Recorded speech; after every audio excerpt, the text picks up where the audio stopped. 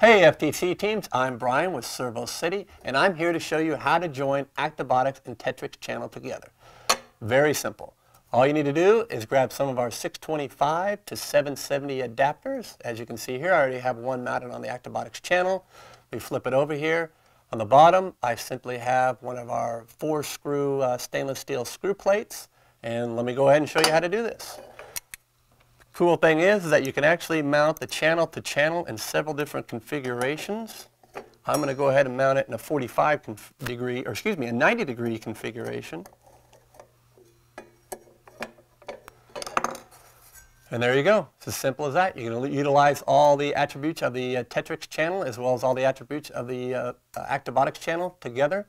Now, for those of you that simply want to utilize Actobotic components with the Tetrix channel, let me show you how to do that. Alright, so what I have here is I've got 2 1/4-inch bore pillow blocks. I've got a piece of D shafting. I've got one of our simple square flat plates. And of course I've got our 625 to 770 adapters. I'm going to show you real quick how we bolt this on. Bolt it in line. Grab one more 632 socket head cap screws. That in the bottom. Tighten it up. And there you go. Now you can add all the Actobotic components to all of the Tetrix channel.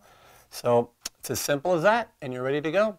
So any of the teams out there, if you have any questions on how to join Actobotics with Tetrix channel or Tetrix components in general, just shoot us an email at tech@servocity.com, and be sure to like this video. And if you like this video and want to see more, please subscribe. Take care, and we'll see you again.